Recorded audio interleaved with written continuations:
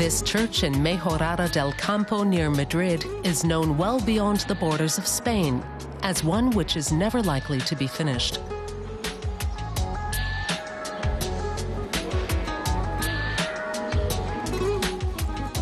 Former monk Justo Gallego started building the church 50 years ago and has dedicated his life to it. At 85, he's still on the site every day. My love of Christ means I will go to the end of the world. People get tired and bored because they have no ideals. They haven't given themselves to Christ, the Creator. We are the temple of God. We'll see if they understand, and this message reaches Europe and Germany. Gallego entered a Benedictine monastery as a young man, but he had to leave after contracting tuberculosis. He survived the disease and started building a church to show his gratitude. That was in 1961. He does have some help. You have to straighten that out. Give me the gloves, I'll do it myself.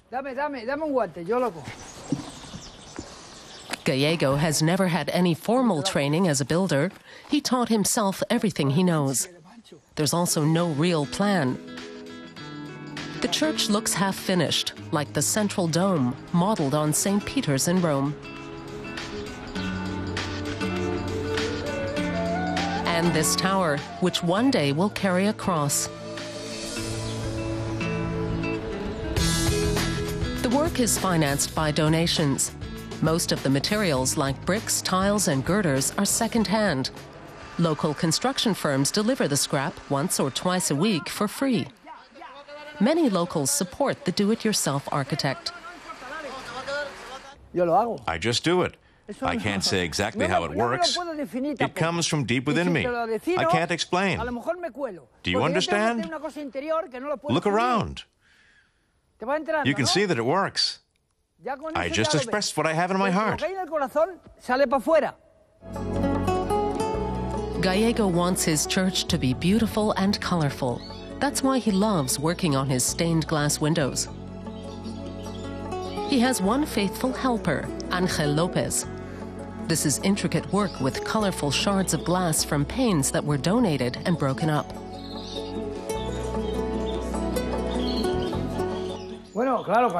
I decide which style the windows will be in. I like the Romanesque, round style the most. I don't like the other things.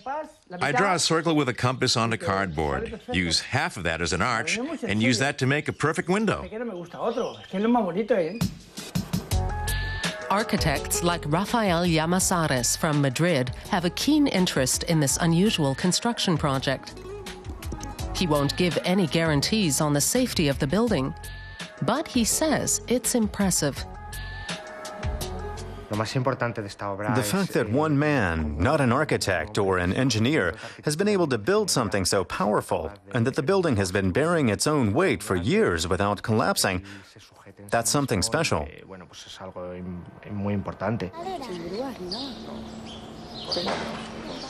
More and more people are coming to visit the church.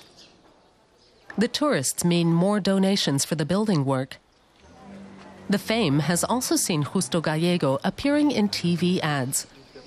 His celebrity means people also want a snapshot with him.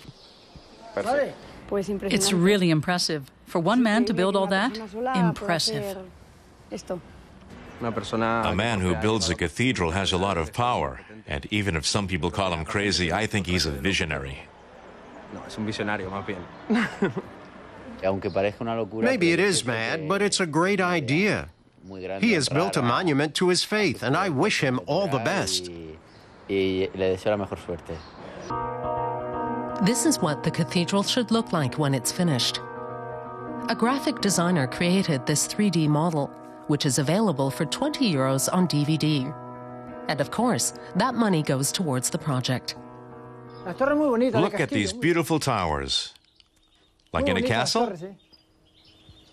How high will they be? 50 meters. So far, the towers are 33 meters tall. It could take decades to finish the church, and it's unlikely that Gallego will see that happen.